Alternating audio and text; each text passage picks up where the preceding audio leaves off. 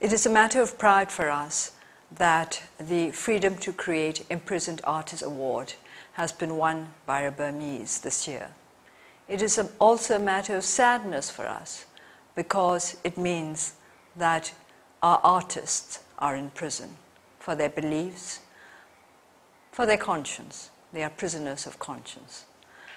Artists help to create more beauty in this world, to open our eyes to aspects of our life that otherwise we may not have noticed. This is why artists are important. To imprison them for their beliefs and for their ideas is to make our world more narrow. That is why we so much appreciate everything that is done to protect our artists and to help them to express their ideas and their beliefs in a freer, more beautiful world. I know Win Maw personally, and I've always appreciated his dedication to music. Music is an important part of our everyday lives.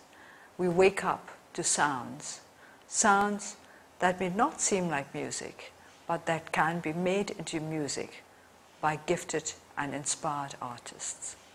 For this reason, we value them, and for this reason, we thank you for valuing them. I hope that it will not be long before Win Maw himself will be able to come to you to thank you personally for the support that you have given him during his time of need. Thank you.